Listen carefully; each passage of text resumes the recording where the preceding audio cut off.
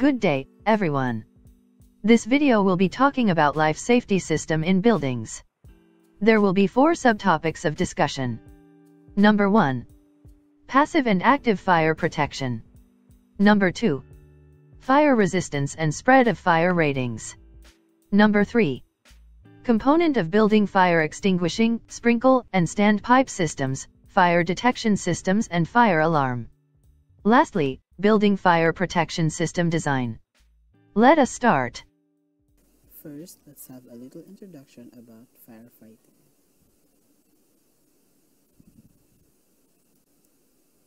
History of firefighting.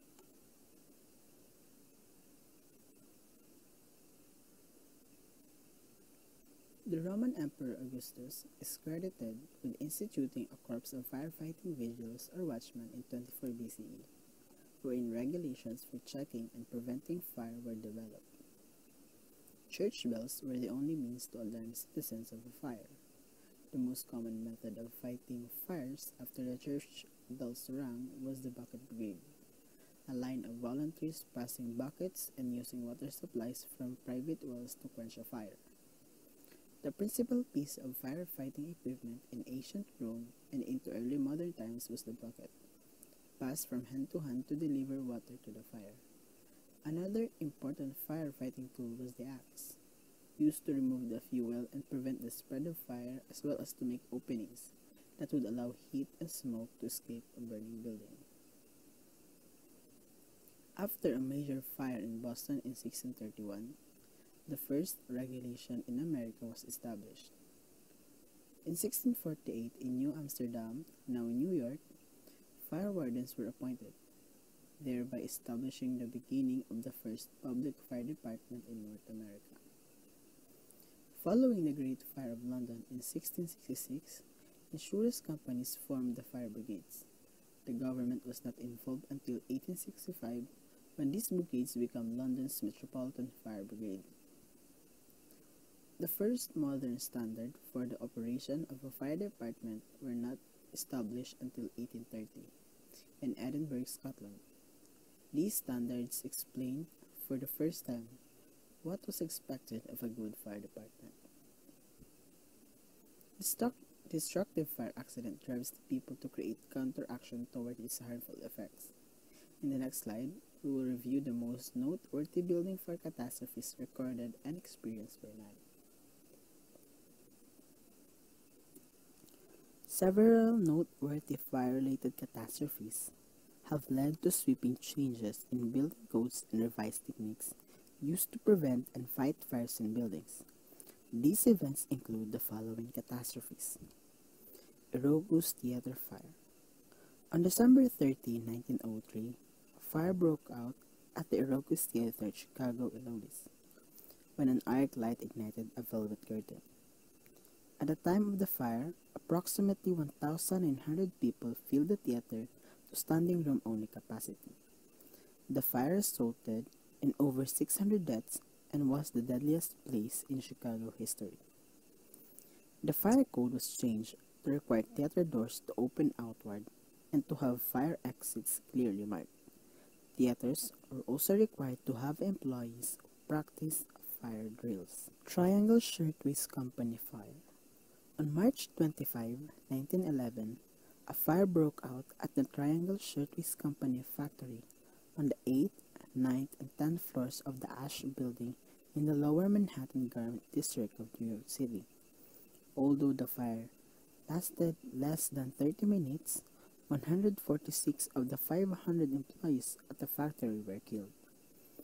This tragedy eventually led to the introduction of fire prevention legislation, factory inspections, liability insurance, and better working conditions for employees. Coconut Grove Nightclub Fire. A fire struck the Coconut Grove nightclub in Boston, Massachusetts on November 28, 1942. On the night of the fire, the nightclub had approximately 1,000 occupants, many of whom were military personnel preparing to go overseas for World War II. Almost half, 492 of the occupants were killed, and many more were seriously injured in less than 10 minutes. The Coconut Grove fire prompted major efforts in the field of fire prevention and control of nightclubs and other related places of assembly. Immediate steps were taken to provide for emergency lighting and occupant capacity limitation in places of assembly. Exit lights were also mandated as a result of the concern generated by this fire. World Trade Center attack. A terrorist attack catastrophically destroyed the twin towers of World Trade Center in New York City. The two towers were unable to endure the effects of a direct hit by two hijacked commercial jetliners on the morning of September 11, 2001. Shortly after the attack, both towers collapsed, killing nearly 3,000 people. This tragedy will unquestionably have a long-term effect on building codes, fire prevention, evacuation plans, and firefighting tactics in skyscrapers. It has resulted in more stringent emergency evacuation procedures and improved safety regulation for all higher-rise commercial and residential buildings. The Station Nightclub Fire. On February 20, 2003, a one-story nightclub called The Station in West Warwick, Rhode Island, was engulfed in flames within 3 minutes after an onstage pyrotechnic display spread to highly combustible soundproofing foam. This led to 100 fire-related deaths and 180 injuries in few minutes. All these fire accidents contributed in the development of fire safety protocols implemented across the globe. Now that we have finished reviewing the most destructive fire accidents ever recorded, let's study the main element of this accident, fire. Fire is a combustion reaction that requires oxygen, heat, and a fuel. Typically, a spark or flame ignites the fire, beginning the combustion reaction. In order for combustion to continue, there must be a sufficient heat given off by the reaction and a proper blend of oxygen and fuel. The rate at which a fire burns is dependent on the composition of the fuel, the surface area of the fuel, the rate at which fuel absorbs heat, and the amount of oxygen that is present. A fuel must be in a gaseous state for combustion to occur. Heat from the ignition and later heat generated by the flames of the fire cause solid and liquid fuel to decompose into volatile gases. These volatile gases enter the flame, mix with oxygen in the surrounding air, ignite, burn to create heat, causing more fuel to decompose and make additional gas that enters the flame. This chain reaction continues as long as there is the proper blend of oxygen, heat, and fuel. Different fuels ignite at different temperature. That is why fuel has different piloted ignition temperature and auto-ignition temperature. Piloted ignition temperature. The piloted ignition temperature of a fuel is the temperature at which a fire can start when a flame or spark begins the combustion reaction. The fuel is hot enough that it releases sufficient flammable gases for combustion to occur, but a catalyst is needed to begin ignition. A large mass requires a greater rate of heating to reach the piloted ignition temperature than a small mass. For example, it requires a greater rate of heating to ignite a large log than to a stick. Auto-ignition temperature. The auto-ignition temperature, sometimes called the spontaneous ignition temperature, is the lowest temperature at which a combustible material ignites in air without a spark or flame. Sometimes, materials do not ignite spontaneously because they break down into other substances at high temperatures and never achieve a spontaneous ignition temperature. Spontaneous combustion often occurs in piles of oily rags, greeny haze, dust, leaves, or coal. It can constitute a serious fire hazard.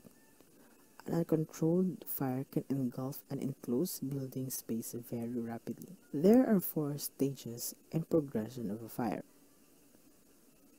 A fire progress in 4 steps: ignition, flame spread, flashover, and consumption. The first stage of any fire begins with the ignition of a fuel source. Ignition requires the proper blend of oxygen, heat, and fuel. The second stage is the flame spread, which is characteristic of rapid crawling tongues of fire that leaks across the surface of walls, ceilings, floors, and supporting timbers. The nature and combustibility of the material govern the speed and the intensity of flame spread. As the fire intensifies, the heat material releases large volumes of volatile gases into the air.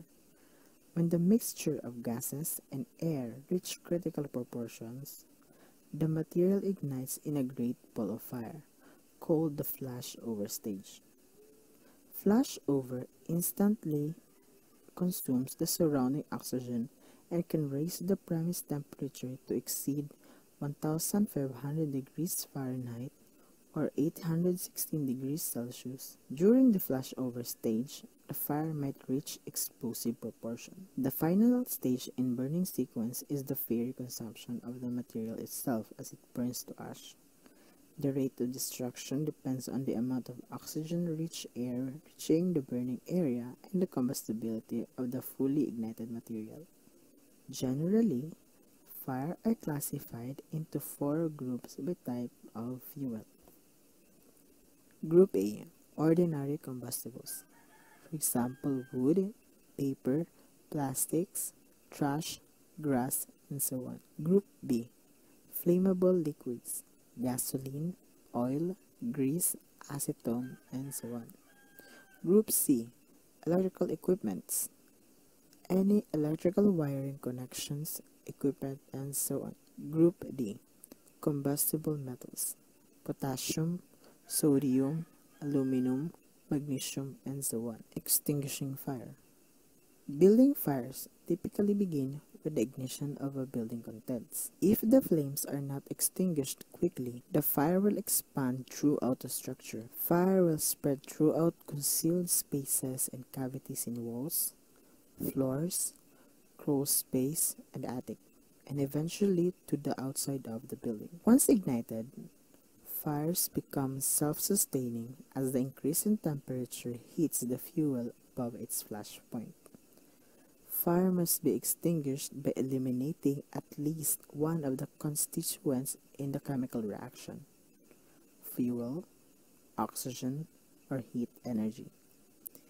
Taking away the fuel, cutting the oxygen supply, and lowering the temperature of the burning mass and surroundings are the effective methods.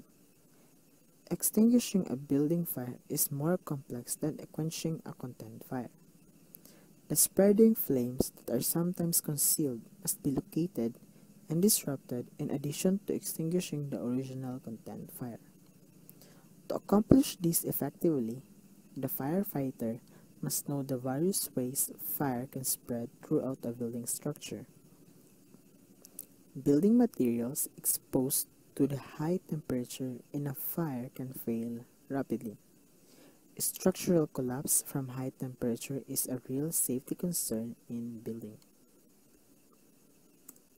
The materials most commonly used in building structural assemblies are steel, wood, brick, and concrete. Their performance in a fire varies significantly. Steel. Steel is a non-combustible material, yet it displays a significant loss in strength at high temperatures. Structural steel loses about half of its strength at a temperature about 950 degrees Fahrenheit or 510 degrees Celsius. At temperatures of about 1350 degrees Fahrenheit or 730 degrees Celsius, steel loses about 90% of its strength. As a result, structural steel is typically protected from fire by an insulating layer of fire-resisting material. A fire-resisting material limits temperature rise of steel in a fire to keep it from losing strength. Stronger materials such as concrete or masonry may also contribute to the load carrying capacity of the assembly, thus extending in some cases the fire endurance. Lumber and timber. Wood is a good insulator, but when it is exposed to fire at temperatures as low as 300 degrees Fahrenheit or 150 degrees Celsius, it will burn until it is destroyed. In a fire, wood loses strength by charring. The reduction in effective cross-sectional area is dependent on the number of faces exposed to the fire. The penetration of surface charring of the wood surface in a fire is fairly consistent with time. Brick and other fired clay products are vitrified in a kiln or oven at high temperatures during their manufacture. As a result, fired clay masonry units are relatively stable in a fire endurance test. Brick also displays reasonably good thermal performance. One of the more significant factors in the fire endurance of hollow brick masonry is the amount of solid material in the wall thickness. Hollow clay masonry units have the thin face shells and webs are subject to stresses resulting from unevenly distributed thermal expansion. The tendency of spalling and shattering has been observed in hollow clay tiles. Concrete. Concrete, which is similar to brick in thermal performance, loses strength gradually during the exposure to high temperature. It retains about half its original strength at 950 degrees Fahrenheit or 510 degrees Celsius, and one-third of its original strength at about 1300 degrees Fahrenheit or 700 degrees Celsius. This loss in strength is irreversible because it is from the deterioration of the cement binder and in some cases the degradation of the aggregate. The fire endurance properties of concrete depend on the type of aggregate, the proportion of the concrete mix, and the moisture content at the time of the fire exposed. There are 5 fundamental categories of building construction in United States, known as the types of building construction. Each type of building construction has fire-resistive strengths and weaknesses. That is, some types burn much more rapidly than others. The table shows the types of building construction that serves as the fundamental categories of building construction in United States. Fire-resistive construction is built with its concrete and protected steel walls, floors, and structural framework. Was initially intended to confine a fire by its method of construction. That is by containing the fire with non-combustible wall, ceiling, and floor assemblies, so it is confined to one floor or one space on a floor. However, fire does spread several floors in a modern fire-resistive building through 2 paths: through ductwork in the central heating, ventilating, and air conditioning system, and by flames extending vertically from window to window. Deadly smoke can be distributed throughout the building. Therefore, the first action taken in a burning fire-resistant building should be to shut down the HVAC air system. The vertical spread of flames from windows below to windows above is another way fire spread throughout a Type 1 building. Flames erupting out of a heat-shattered window can break or melt glass in a window directly above. Once the window above is open, flames can enter and ignite combustible ceiling tile, wall hangings, or furnishing. Even if the windows do not melt or break from heat, concealed cavities between the exterior wall and the end of floor slab can allow the vertical spread of fire and smoke from floor to floor above and near a window. Non-combustible construction, or Type 2. Non-combustible construction is also built of non-combustible steel or concrete walls, floors, and structural framework. However, the roof covering is combustible, which can be burned and spread fire. Combustible foams may be used as thermal insulation. When a fire occurs inside a Type 2 building, flames can rise to the underside of the steel roof deck, conduct heat through the metal, and ignite the combustible roof covering. The asphalt, felt paper, and foam insulation may burn and spread fine along the roof covering. Ordinary construction or Type 3. Ordinary construction is built of non-combustible masonry bearing walls, but the floors, structural framework, and roof can be made of wood or another combustible material. The major occurring fire spread problem with Type 3 construction is concealed spaces and penetration. These small voids, cavities, and openings through which smoke and fire can spread are found behind the partition walls, floors, and ceilings. Wood studs, floor joints, and suspended ceilings created concealed space. Flames can spread vertically several stories or horizontally to adjoining occupancies through concealed spaces. Fires spread inside concealed spaces of a Type 3 building by convection. The transfer of heat by motion of a liquid or gas, heated fire gases and flames in a concealed spaces can travel upward several floors and break out in attic space, engulfing the entire building envelope. Type 4 construction or the heavy timber construction. Heavy type construction is built of a structure that consists of a large timbers. In this type of construction, a wood column cannot be less than 8 inches thick in any dimension, and a wood beam cannot be less than 6 inches thick. The floor and roof decking can be thick wood planks, exposed timber beams, columns, and decks. If ignited in a fire, create large radiated heat waves after the windows break during a blaze. If a fire in a heavy timber building is not extinguished by the initial firefighting attack, a tremendous fire with flames shooting out of the windows will spread fire to adjoining buildings by radiated heat. A fully involved Type 4 building requires large water supply sources to protect nearby buildings. Wood frame construction or Type 5. Wood frame construction is the most combustible of the 5 types of the building construction.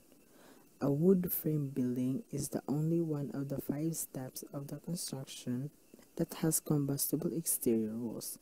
The interior framing and the exterior walls are typically constructed of slender, repetitive wood studs, joints, rafters, and trusses that burns rapidly. Flames can spread out a window and then along the outside wood walls. In addition to the interior fire spread, a Type 5 building is rapidly engulfed in flame and is therefore reserved for small structures with small occupancies.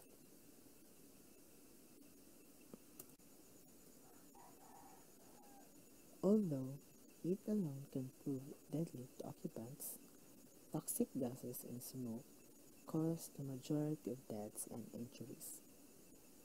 About half of all fatalities from fires are from carbon monoxide poisoning, and more than a third are from cardiopulmonary complication. Fire is one of the greatest fears of any homeowner, business owner, or director of an institution. Although the prime concern is always loss of lives in a fire, more than half of all businesses never open after the devastating effect of fire. The threat of a fire destroying lives and property can be reduced tremendously by proper installation of fire detection alarms and suppression equipment. In residence, automatic sprinkler systems cut the chance of dying in a fire by more than half. When combined with smoke alarms, they cut the chances of dying in a fire by more than 80%, relative to having ignited. Sprinklers also cut the average property loss in a fire by one-half to two-thirds. There are fire protection measures that can be used to either prevent or at least reduce the impact of fire accident to buildings and human. These fire protection measures are grouped into two, which are the passive and active fire protection. Passive fire protection.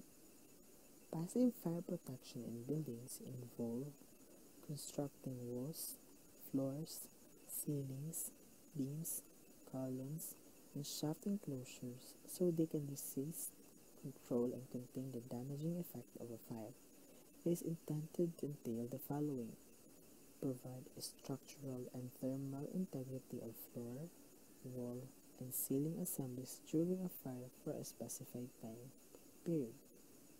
Compartmentalize a room or space to control fire spread. Provide exiting systems for occupants to safely and rapidly evacuate the building. If well designed and maintained properly, passive fire protection systems are extremely effective in protecting building occupants and controlling the spread of fire. These systems require periodic inspection and necessary maintenance. Breaches in structural and thermal integrity caused by renovation can lead to lack of proper protection in a fire emergency situation. Passive fire protection includes the following subtopics: fire-resistant construction, fire protective materials, fire doors and windows, fire and smoke dampers, fire and smoke ratings. Example of passive fire protection measures that are evident in most public buildings will be discussed furthermore as we continue our discussion. Active fire protection and suppression. Active fire protection systems include standpipe, sprinkler, and spray systems designed to extinguish the fire outright or control the fire by delaying its damaging effects. Types of firefighting media include water, foams, inert gases, and chemical powders. Active fire protection systems are extremely effective in containing and fighting a fire if they are designed and maintained to work properly. These systems require regular inspection, testing, and maintenance. Poor maintenance leads to a false sense of security and lack of proper protection when the system is needed under an emergency situation. Passive fire protection. Passive fire protection in buildings involves constructing walls, floors, ceilings, beams, columns, and shaft enclosures so they can resist, control, and contain the damaging effects of a fire. It is intended to entail the following: provide structural and thermal integrity of floor, wall, and ceiling assemblies during a fire for a specified time period. Compartmentalize a room or space to control the fire spread. Provide exiting systems for occupants to safely and rapidly evacuate the building. If well designed and maintained properly, passive fire protection systems are extremely effective in protecting building occupants and controlling the spread of fire. These systems require periodic inspection and necessary maintenance. Breaches in structural and thermal integrity caused by renovation can lead to lack of proper protection in a fire emergency situation. A principal objective of fire-resistive construction is to use materials and construction assemblies that contain the fire in a small area and confine the fire in the room or area for a specific period of time. Fire-resistive construction includes compartmentalizing, fire walls, fire separation, and fire stop. Compartmentalizing means separating a building into compartments so that if there is a fire, the fire damage is confined to certain a room or certain section of the building only. Fire walls are fire-rated walls that form the required barrier to restrict the spread of fire throughout the building. It serves as a means of dividing a large structure into compartments. They are normally built of brick, concrete, or masonry. Typically, it must extend from the foundation and intersect a non-combustible roof surface or extend beyond the roof by a specified vertical distance, usually 32 inches or 813 millimeters. Fire separation is similar to a firewall except that it does not extend from the foundation to the roof assembly. It is used to divide different occupancies in a building, for example, a garage from a residence, or enclose exit corridors and stairs. A shaft wall is a protective fire-rated enclosure around an elevator hoistway or mechanical chase. It is a specific construction technique consisting of all materials that fill the opening around penetrating items such as cables, cable trays, conduits, ducts, and pipes and their means of support through the wall or floor to prevent the spread of fire protective materials. Several site-applied fire protective coverings, insulations, and coatings can be used to insulate structural members from the effects of high temperatures generated in fire. The performance of these insulations is dependent on the thickness. A thicker material provides greater fire resistance. Some examples of fire protective materials that are commonly used are gypsum wallboard, rock wool, vermiculite, concrete and masonry. And intumescent material. Gypsum wallboard is a fire protective covering that consists of approximately 21% water chemically bonded to calcium sulfate. In a fire, a large amount of energy is released to evaporate water in the gypsum material, giving it excellent fire protective qualities. Rock wool is a fibrous insulation made from volcanic rock. It is melted and spun into fibers to create the insulation. Vermiculite is a material that has a low density and good insulation properties used in building boards.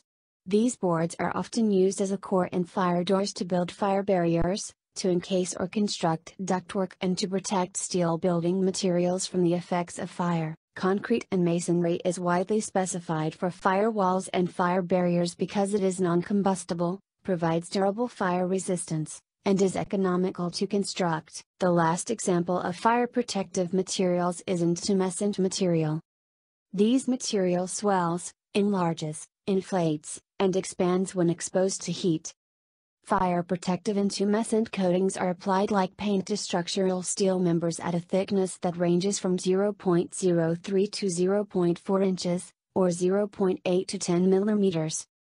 These intumescent coatings expand approximately 15 to 30 times their volume when exposed to high temperatures in a fire, and thus provide a good fire protective barrier. Fire doors and windows. Fire doors are typically of steel or solid wood construction and are installed with specially tested components including closers, latching hardware, and fire-rated glass lights, windows. Intumescent seals are fitted to the edge of the door leaf or in the frame reveal. An intumescent seal expands in fire to seal the gap between the edge of the leaf and the frame, as a result preventing the passage of smoke and flame. There are two categories of fire-resistant glass.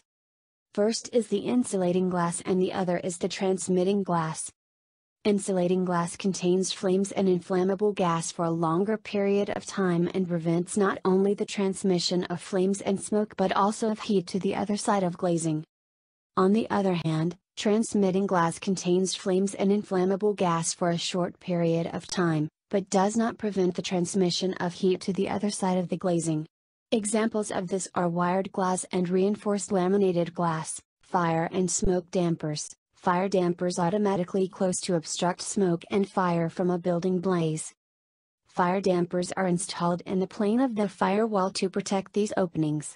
Upon detection of heat, the fusible link, available in 165 degrees Fahrenheit, 212 degrees Fahrenheit, and 285 degrees Fahrenheit, melts, closing the fire damper blades and blocking the flame from penetrating the partition into the adjoining compartment. Smoke dampers, on the other hand, close upon detection of smoke, preventing the circulation of air and smoke through a duct or a ventilation opening.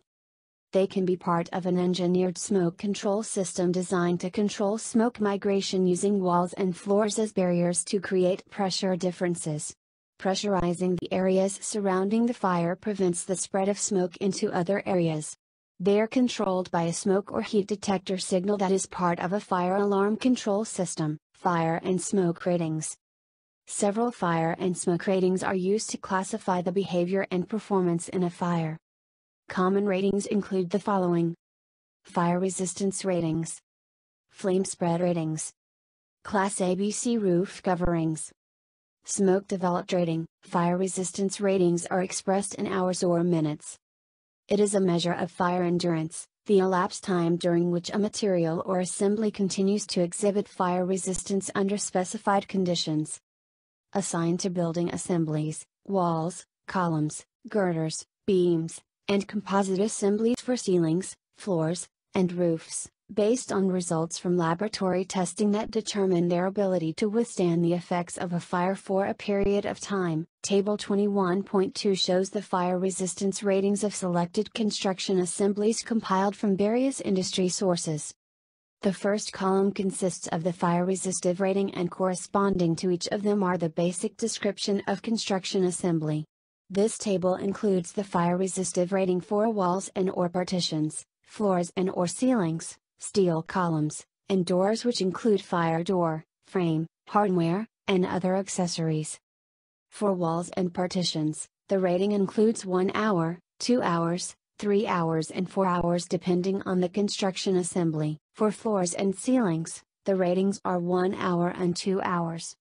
For steel columns, the ratings are 1 hour, 2 hours, and 3 hours. For doors, specifically steel doors, the ratings are 3 hours, 1.5 hour, 3/4 hour, and 20 minutes. For wood doors, the ratings are 90 minutes, 60 minutes, 45 minutes, and 20 minutes. Other assemblies, like horizontal assemblies, partitions, and exterior walls, require only part or parts to have a fire resistance rating. Horizontal assemblies, for examples floors, ceilings, roofs, are tested for fire exposure from the underside only because a fire in the compartment below presents the most severe threat. Partitions, interior non-load-bearing walls, required to have a fire resistance rating equally from each side because a fire could develop on either side of the fire separation. Exterior walls only require a rating for fire exposure from within a building because fire exposure from the exterior of a building is unlikely to be as severe as that from a fire in an interior room or compartment. Another rating is the flame spread ratings.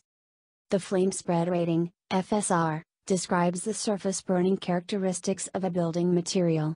The most widely accepted flame spread classification system is specified in the National Fire Protection Association, NFPA, Life Safety Code. The FSR is expressed as a number on a continuous scale wherein organic reinforced cement board is 0 and red oak is 100.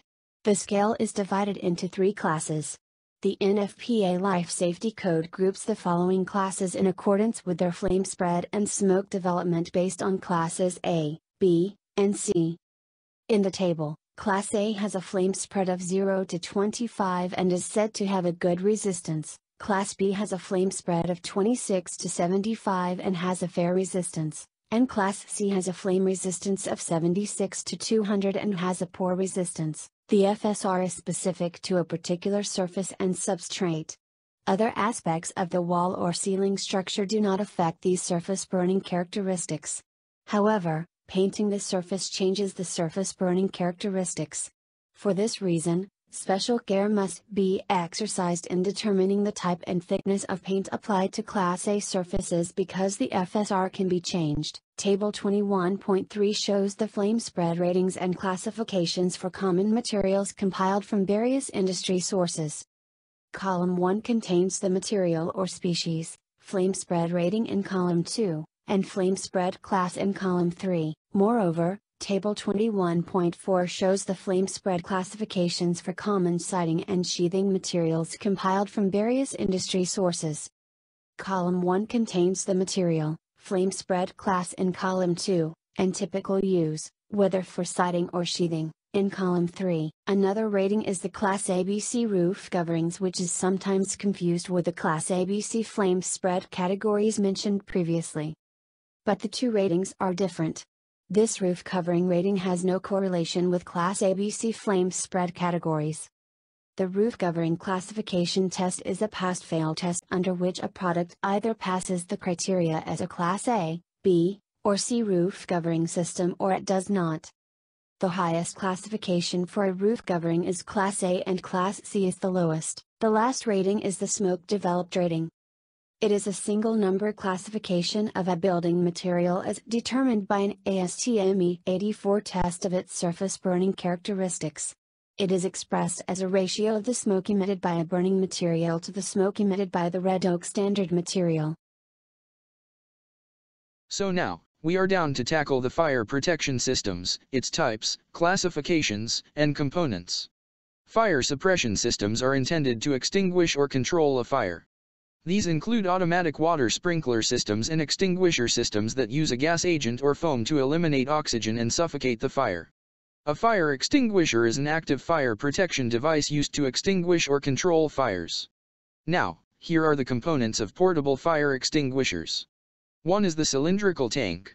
It is the largest and the most recognizable component of a fire extinguisher is certainly the red cylindrical tank that houses the chemicals used to put out fires. Note that not all fire extinguishers are red, but they tend to be.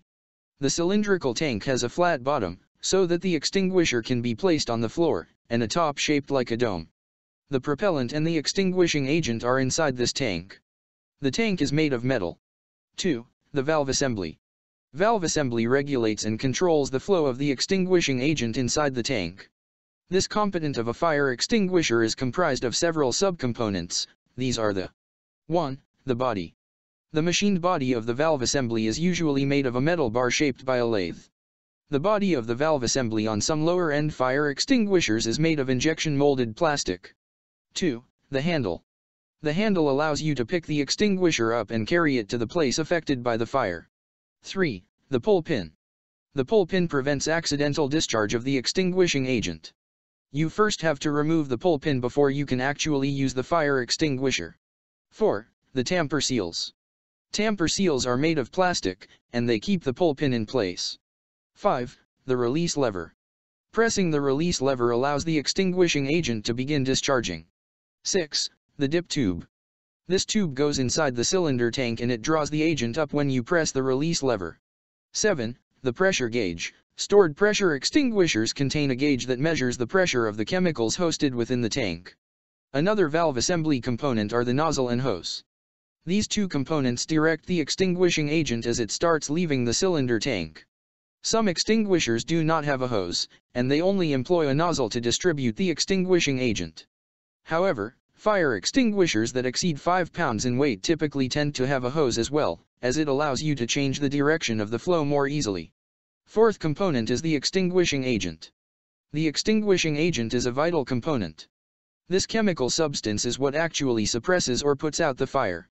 Depending on the class of a fire extinguisher, the type of the extinguishing agent will vary.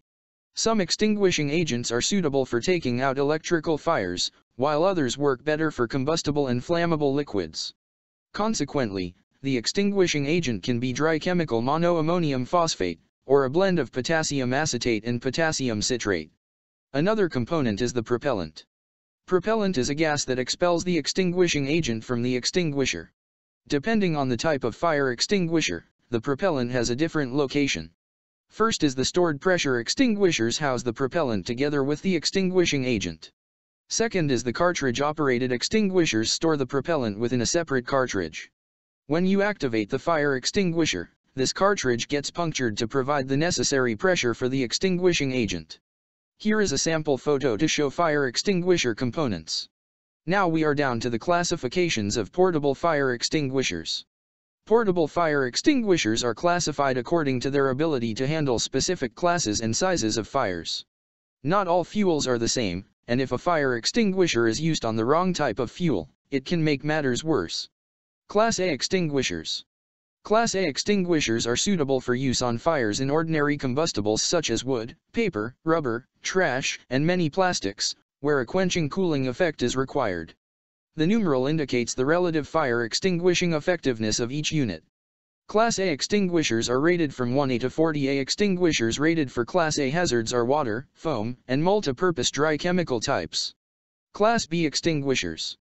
Class B extinguishers are suitable for use on fires in flammable liquids, gases, and greases, where an oxygen exclusion or flame interruption effect is essential. Class B extinguishers are rated from 1B to 640B. A discussion follows. Extinguishers rated for Class B hazards are foam, halon alternative, and CO2 and multi-purpose dry chemical. Class C extinguishers. Class C extinguishers are suitable for use on fires involving energized electrical equipment and wiring where the dielectric conductivity of the extinguishing agent is of importance. For example, water solution extinguishers cannot be used on electrical fires because water conducts electricity and the operator could receive a shock from energized electrical equipment via the water. Class D extinguishers. Class D extinguishers are suitable for use on fires in combustible metals such as magnesium, titanium, zirconium, sodium, and potassium. No numeral is used for Class D extinguishers. The relative effectiveness of these extinguishers for use on specific combustible metal fires is detailed on the extinguisher nameplate. Here is a picture showing what classification and type of extinguisher allowed to be used. Now let us proceed to the types of portable fire extinguishers. Fire extinguishers may contain mixtures of water, but they are also available with gases or dry chemicals. Some of the common types of fire extinguishers are as follows. First is the air pressurized water fire extinguishers. Air pressurized water, APW, extinguishers are large, silver tanks filled about 2/3 water, and then pressurized with air. An APW is a giant squirt gun that stands about 2 feet tall and weighs approximately 25 pounds when full.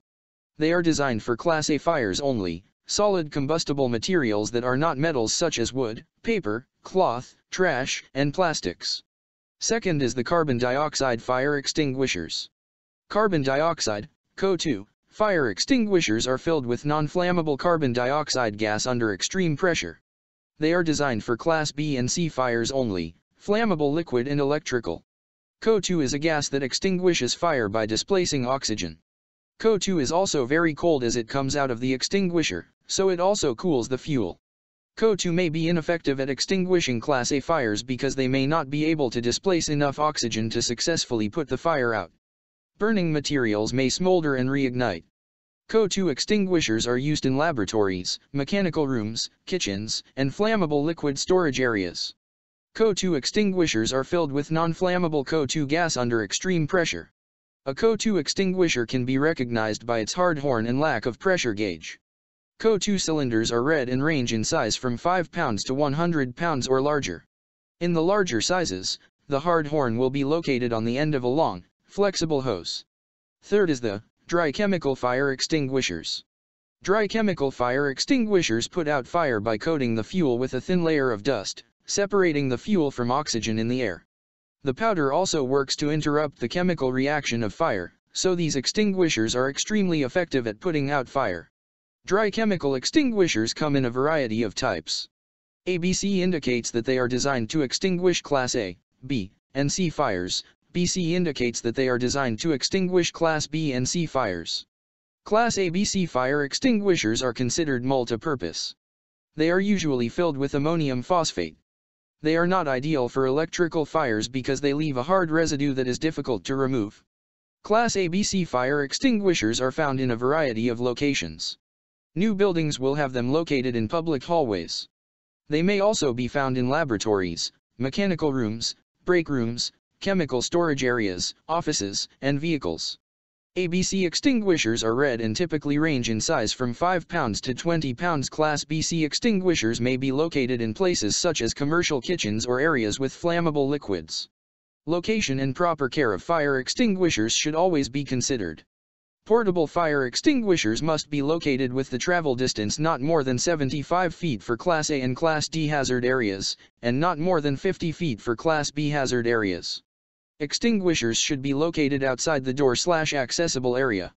Extinguishers must not be blocked or hidden by stock, material, or machines. It should be kept clean and should not be painted in any way that could camouflage them or obscure labels and markings. Now we are bound to the next system, the sprinkler system. Automatic fire suppression systems are intended to extinguish or control a fire. These include automatic water sprinkler systems and systems that use a gas agent or foam to eliminate oxygen and suffocate the fire. An automatic sprinkler system consists of the sprinkler heads and a network of pipes placed in a horizontal pattern near the ceiling and is designed to automatically dispense water on a fire. A conventional sprinkler system is fitted with automatic devices designed to release water on a fire. These devices are called sprinkler heads. A rise to a predetermined temperature causes the sprinkler head to open. Water is then discharged in the form of spray. When the sprinkler heads open, they are said to have fused. The sprinkler heads are fitted at standard intervals on the piping. If more than one head opens, the area sprayed by each overlaps that of the sprinkler head next to it. Here are the types of conventional automatic sprinkler systems. First type is the wet pipe automatic sprinkler systems.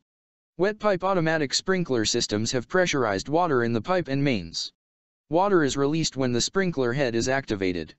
Because of the potential for freezing, this system is suitable for buildings where the indoor ambient temperature is not lower than about 40 degrees Fahrenheit 5 degrees Celsius. Wet pipe sprinkler systems are the most common in use today. In wet systems exposed to freezing temperatures, pipes containing an antifreeze solution of water, glycerin or water, propylene glycol are connected to a water supply. The antifreeze solution, followed by water, discharges from sprinkler heads opened by a fire. This type of system is used in locations subject to freezing. Use of antifreeze solutions is limited because they are costly and are difficult to maintain. Figure 21.2 shows a schematic drawing of a wet pipe sprinkler system. Second type is the dry pipe automatic sprinkler systems. Dry pipe automatic sprinkler systems have pipes filled with compressed air or nitrogen. The pressure in these lines is slightly above the water pressure, and this pressure difference is what keeps the water out of the sprinkler lines. When a sprinkler head is activated, the air will begin to be released and the air pressure will drop. As air pressure drops, water will begin to advance throughout the lines and flow through the activated head. The dry pipe type is typically used in unheated buildings where there is danger that the water in the pipes would freeze and burst the pipes. Third type is the pre-action automatic sprinkler systems. Pre-action automatic sprinkler systems are similar to dry pipe except that the water first fills the pipe as an alarm is set off, providing an opportunity to extinguish the fire manually before the sprinklers open. Water is stopped at feeders, in the walls before the pipes supplying the sprinkler heads, by a valve. This valve is electronically activated by a heat detecting device within the area, and a signal is sent to the valve and the valve opens. Water will then flow to all heads, but will only discharge through the activated heads. If there is an accidental break of a sprinkler line, water will not immediately discharge because the valve is holding back the water flow and not the sprinkler heads, unlike the wet pipe or dry pipe systems. The pre-action sprinkler system is often used where the use of sprinklers could cause extensive material or equipment damage, such as in retail stores and computer areas. Fourth type is the deluge automatic sprinkler systems. Deluge automatic sprinkler systems allow all sprinkler heads to go off at the same time. This system is very similar to the pre-action system, except all sprinkler heads are open. Once a heat detecting device activates the valve, water will flow from all heads within the area. Deluge systems are generally installed in hazardous areas where extremely rapid fire spread is anticipated and that requires immediate application of water. Automatic sprinklers are devices that open automatically to discharge water when an excessive temperature is detected. Each sprinkler is typically individually heat activated. When the heat of a fire raises the sprinkler temperature to its operating point, example 165° F/75° C, a solder link will melt or a liquid-filled glass bulb will shatter to open that single sprinkler. Once the sprinkler is open, water from the sprinkler pipes flows directly over the source of the heat, as shown in figure 21.3. The system works immediately upon sensing excessive temperature to prevent the fast-developing fires of intense heat, which are capable of trapping and killing building occupants. Sprinkler heads are made of metal. They are screwed into the piping at standard intervals. Water contained within the system is prevented from leaving the sprinkler head by an arrangement of levers and links. The levers and links are soldered together on the sprinkler head. The solder is a metal alloy with a fixed melting point. Some sprinkler heads are designed for special situations. Sprinkler heads exposed to corrosive conditions are often covered with a protective coat of wax or lead. Corrosive vapors are likely to make automatic sprinklers inoperative or slow down the speed of operation. They can also seriously block the spray nozzles in the sprinkler heads. They can damage, weaken, or destroy the delicate parts of the sprinkler heads. In most cases such corrosive action takes place over a long time, so sprinkler heads must be carefully monitored for signs of corrosion. Care must be taken to ensure that the protective coating is not damaged when handling or replacing the heads.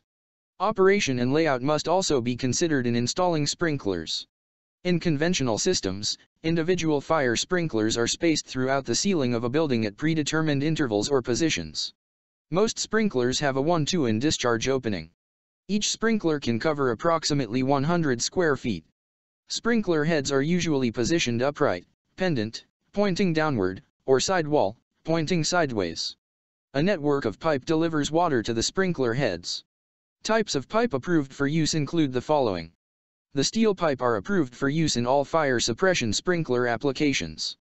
It is available in the following nominal diameters: 3/8, 1/2, 3-4, 1, 11-4, 11-2, 2, 21-2, 3, 31-2, 4, 5, 6, 8, 10, and 12 inches. Threaded and flanged connections are used to join pipes and fittings. Specialty compression strap type fittings, called Victaulic couplings, make system installation easier. Copper tubing is the most popular water supply pipe material, but it is used less frequently in fire sprinkler systems. The thin walls of copper tubing are usually soldered to fittings. It is available in the following nominal diameters: 3/8, 1/2, 3/4, 1, 11/4, 11/2, 2, 21/2, 3, 31/2, 4, 5, 6, and 8 inches. Chlorinated polyvinyl chloride, or CPVC, is a rigid plastic pipe generally approved for use in fire suppression sprinkler systems in residential and many light commercial applications. It is available in straight lengths in the following nominal diameters: 1, 11/4, 11/2, 2, 21/2, 3, 31/2, 4, 5, 6, 8, and 10 inches. Solvent cement welding, threaded, and flanged connections are used to join CPVC pipe and fittings. CPVC pipe and fittings for fire sprinkler systems are orange in color. Alarm and control valves. An alarm valve and gate valve are important. It serves to control flow in the network of sprinkler system. The alarm valve initiates an alarm signal when water flows through the sprinkler system. The gate valve opens or closes flow to the system. It should be maintained in the open position at all times. Large buildings must be protected by multiple sprinkler systems, each having an alarm valve and gate valve. The alarm valve and gate valve must be functioning in order for the system to work. Operation of the control valves can be accomplished by the automatic fire alarm system by provision of valve tamper switches that will initiate a trouble or supervisory signal at the fire alarm control panel to indicate a closed valve. If this type of monitoring cannot be provided, the valves should be locked in the open position. Here are the primary sources of water supply of sprinklers. Potential sources of water supply for sprinkler and standpipe systems include a direct connection to the public water system, gravity tank, pressure tank, or automatic fire pump. Where a municipal water supply cannot meet flow and pressure requirements, a reservoir or storage tank must be provided to provide a secure water supply. There is also a supplementary source of water supply of sprinklers. This include manually or automatically activated fire pumps or Siamese connections.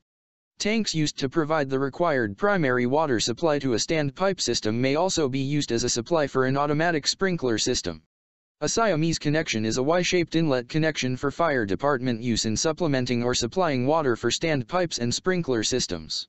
If a firefighting unit arriving at a fire finds that the sprinkler or standpipe systems is not receiving sufficient water and pressure, a fire truck pumper is connected to the sprinkler system to supply additional water. Siamese connections should be provided for all sprinkler and standpipe systems in commercial buildings. Fire sprinkler systems must also have backflow prevention capabilities installed to protect the public or private potable water distribution systems from backflow of water. The backflow prevention method required is dependent upon the hazard level or classification of the fire protection system. Typically, a double check valve assembly, DCVA, or a reduced pressure backflow prevention assembly, RBPA, is required in residential, commercial, and industrial installations. Sprinkler systems using secondary sources of water or that have chemicals added should be RBPA systems, while other systems can use the DCVA method. The backflow prevention assembly should be properly maintained, inspected, and tested annually by a licensed fire sprinkler contractor. Conventional sprinklers demand high water supply rates and are associated with fixed large diameter pipe networks around the area to be protected.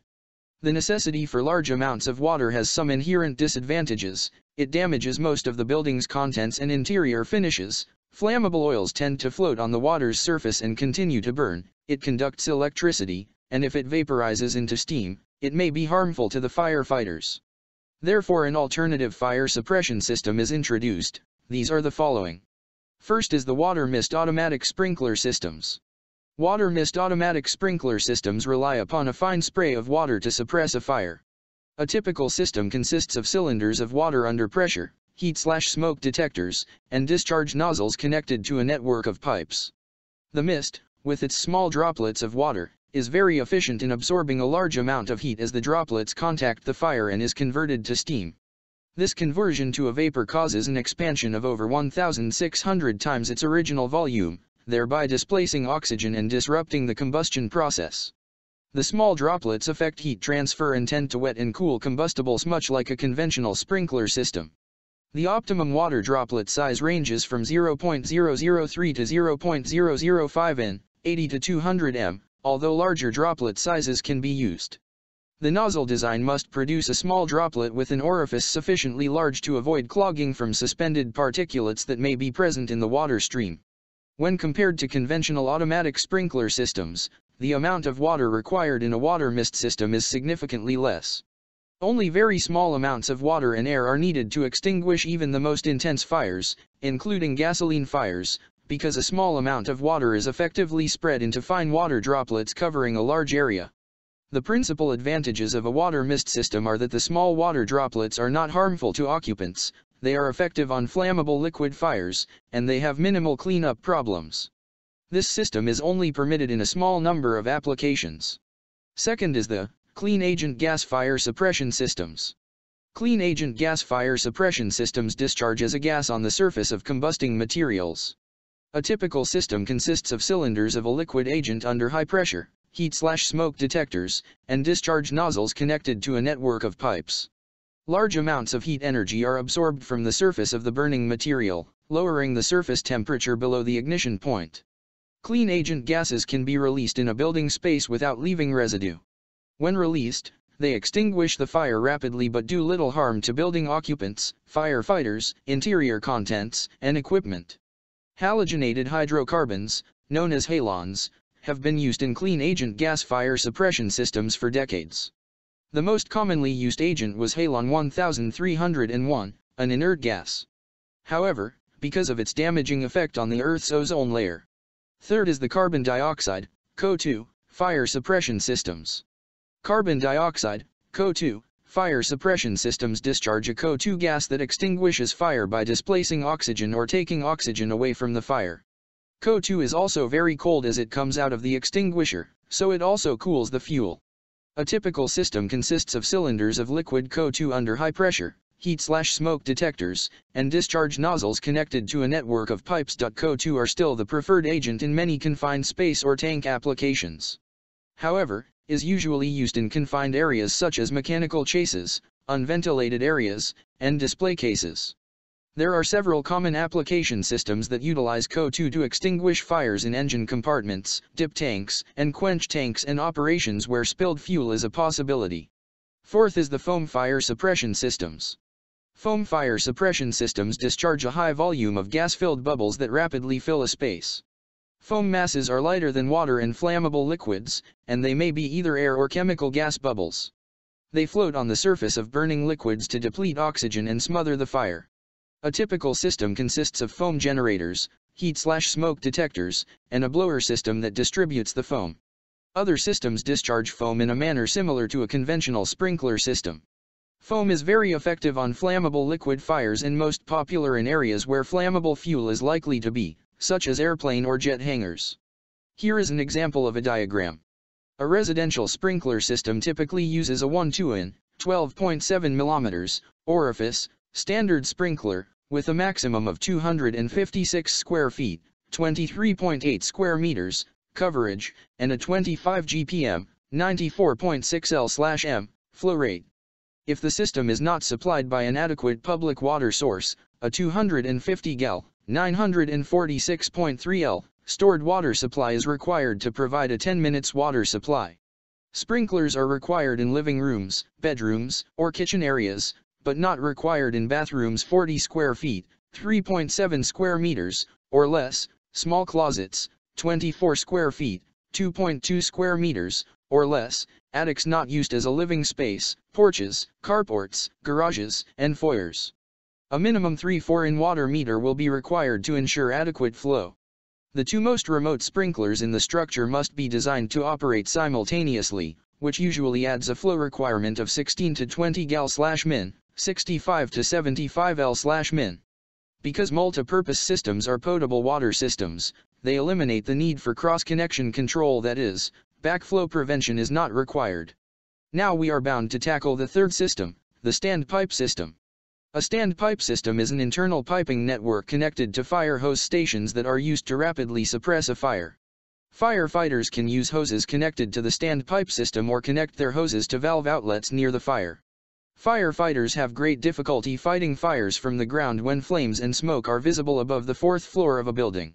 So, standpipe systems are mandated in buildings where it may be difficult for the fire department to adequately pump water on the fire, example in buildings that are over 6 stories or 75 feet in height. A standpipe system also provides water that trained occupants or employees can manually discharge through hoses until the fire department arrives. Piping in a standpipe system runs vertically, up and down, and horizontally, side to side, throughout the building. The standpipes running vertically are usually called risers. The risers are usually located in the staircase enclosures or in the hallways in the building. This piping system supplies water to every floor in the building. At selected locations in the building, the standpipe is connected to a hose. The hose is usually stored on a quick-release rack called a hose reel. Fire hose and reel stations are strategically positioned throughout the building. Gate valves control these connections. The occupant or firefighter must manually open the gate valve to open flow to the hose. A nozzle is attached at the end of the hose. The nozzle is used to direct the stream of water from the hose. The hose and nozzle must be easy to reach at all times. The hose outlets are located so that every part of the building may be reached with a hose stream. The maximum length of a single hose line is 125 feet. Sometimes the hoses are installed in cabinets. If the hose is installed in a cabinet, it must be labeled fire hose. Here are the types of standpipe systems. First type is the wet standpipe. This system always has water in the piping. The water in the system is always under pressure. In some cases a fire pump may be used to increase the water pressure. The wet pipe system is the most commonly used standpipe system. It is used in heated buildings where there is no danger of the water in the piping freezing. Any part of the standpipe system that is exposed to freezing temperatures should be insulated. It is very important that the water in the piping does not freeze. Frozen water may prevent a standpipe system from working. Second type is the dry standpipe with an automatic dry pipe valve. This system is usually supplied by a public water main. Under normal conditions there is no water in the piping. Instead, there is air under pressure in the piping. A dry pipe valve is installed to prevent water from entering the standpipe system. The dry pipe valve is designed to open when there is drop of air pressure in the standpipe. When a hose is opened it causes a drop in air pressure in the standpipe system. Then the dry pipe valve automatically lets water flow into the standpipe. A control valve is installed at the automatic water supply connection. This valve should be kept open at all times to supply the standpipe system. This system is usually installed in a building that is not heated. Third type is the dry standpipe with a manual control valve. This system is supplied by a public water main. Under normal conditions this system has no water in the piping. The water is not allowed into the standpipe until a control valve is manually operated. The control valve remains closed until a fire occurs. This system is usually used in a building that is not heated. The last type is the dry standpipe with no permanent water supply. Under normal conditions, this system has no water in the piping. Water is pumped into the standpipe system by the local fire department. The water is pumped in through the Siamese connection. See Siamese connection as follows.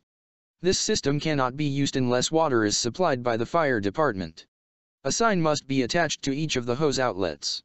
It should read, "Dry standpipe for fire department use only." This system is usually used in a building that is not heated. Now here are the classification of standpipe systems. Standpipe systems are classified depending on who is expected to use the system. The three classes are briefly described in the following. Class I. This system is designed for use by professional firefighters. For example, fire department personnel use the system. The fire hoses in these systems are 21 inches in diameter. The large hose diameter makes it difficult to control the stream of water from the hose. Class II. This system is designed for use by the occupants of a building. The hose and nozzle are connected to the standpipe.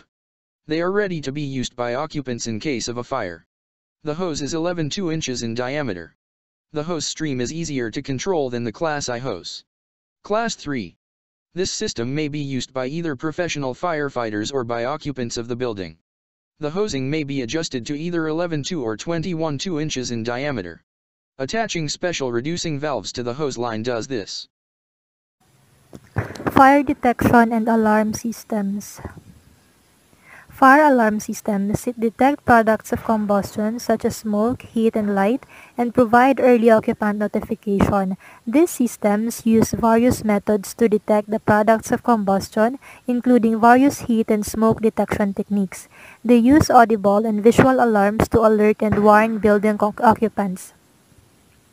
In a residence area, this system may be composed of a few standalone units. In large buildings, these systems include individual components such as smoke or heat detectors, control panels, fire command centers, communication centers, and alarm horns or speakers. Smoke alarms.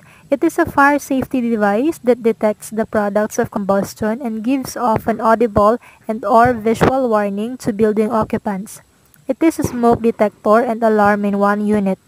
Smoke alarms are powered by battery or are hardwired into the building electrical system with a battery backup. Smoke detectors.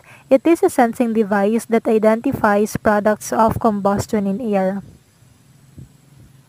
Heat detectors. These are sensing devices that recognize a high temperature or a rapid increase in temperature. Various types of detectors. First, we have fixed temperature heat detectors. It signals an alarm after the temperature at the detector reaches a set value. Type of fixed temperature heat detectors are fusible alloy detectors. It employs metal alloys designed to rapidly melt at the desired temperature. We also have the bimetallic detectors. It uses sensing elements made of two strips of different metals, each having different thermal expansion coefficients. We also have the electrical conductivity detectors. These have a sensing element in which resistance varies as a function of temperature. Also, we have the heat-sensitive cable detectors. It consists of two current-carrying wires separated by heat-sensitive insulation that softens at the rated temperature, thus allowing the wires to make electrical contact. Also, we have the liquid expansion detectors. It has a sensing element comprising a liquid that expands with an increase in temperature. Okay, so take note, fixed temperature heat detectors are more suitable for property protection rather than life safety application. So the second type is the rate of rise heat detectors. It signals an alarm when the temperature at the detector increases at a rate exceeding a preset value. Types of rate of rise heat detectors. We have the pneumatic rate of rise detectors. It has an air chamber with a diaphragm enclosing a portion of the chamber.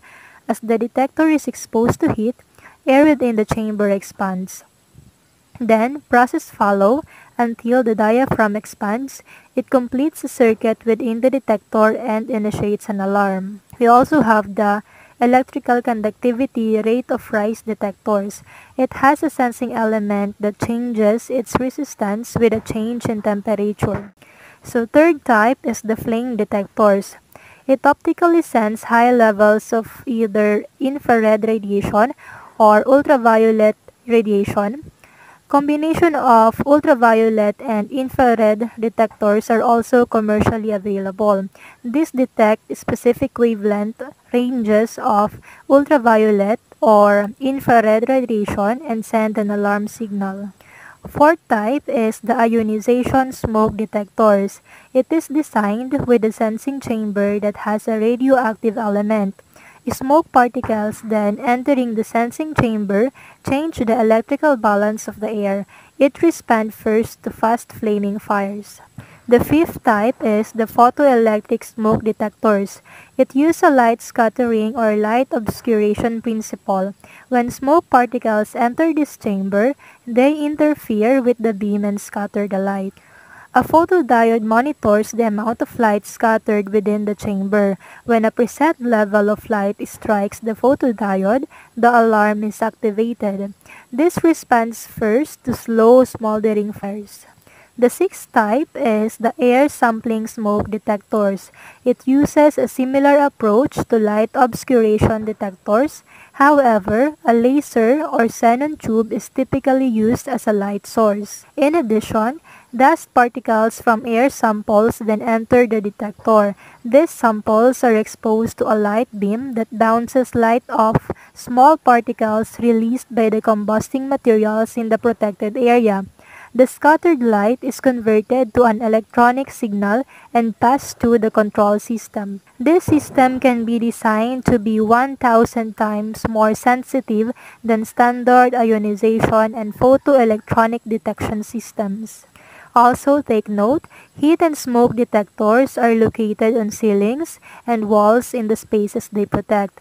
Placement and spacing is determined by ceiling configuration and projections that impede flow of smoke. Other factors include airflow rate, elevation, humidity, and temperature. We also have what we call the manual pull station.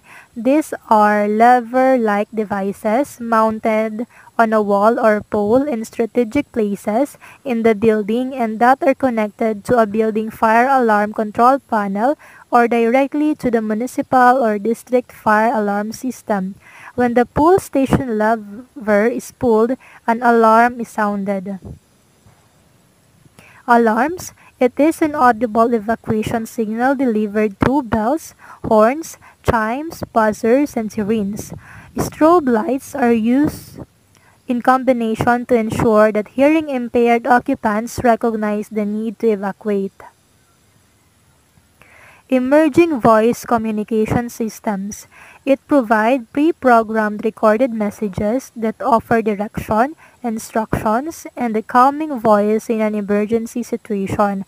These are automatically transmitted to speakers located throughout the building. It can also be provided with a two-way communication subsystem which enables responding firefighters and other emergency personnel.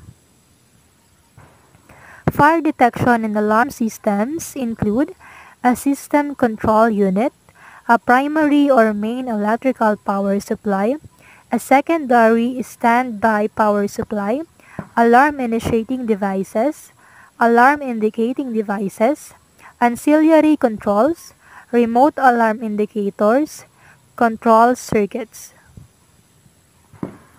Fire System Control Unit. This serves as the center of the fire alarm systems, while Fire Alarm Control Panel, this is the central part of a fire detection or alarm network. Fire Command Center is a remote panel or set of panels connected to the fire system control panels. It is typically located at an entrance of the building in a space with a minimum 1-hour fire resistance rated construction. It includes the following: voice fire alarm system panels and controls, fire department two-way communication service panels, telephone for outside communication, sprinkler valve and water flow status panels, smoke management controls, elevator location status panels and annunciators, fire pump status panels, and emergency generator status panels. So how does fire alarm control system works? First, its operation begins with the smoke or heat detector sensing a fire and sending a signal to the control panel. At the control panel, the signal is processed. Depending on smoke levels and the pre-programmed alarm levels, the appropriate output signals are generated. So we have the 3-stage alarm levels. The first stage is alert, indicate that the system has detected something out of the ordinary that should be investigated.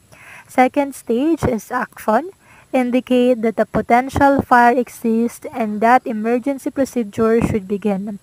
Third stage is fire, signifies an actual fire condition.